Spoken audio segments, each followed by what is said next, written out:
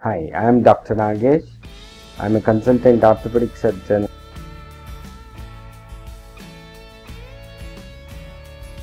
Again, when we come to the treatment of the patellar fractures, again there are various types of patellar fractures. Okay, if there is a fracture of the patella, which is hairline, we can say, or a small crack, we treat it conservatively.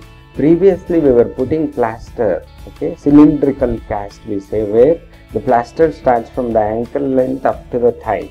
Nowadays, with the sophistication of the medical equipments and the accessories, I use regularly a long knee brace, and non-weight bearing we will allow for the patient not to put weight.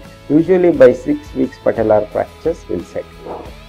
In cases when there is a comminuted fracture where the patella is broken into multiple pieces, and if it is undisplaced, still we can treat it conservatively.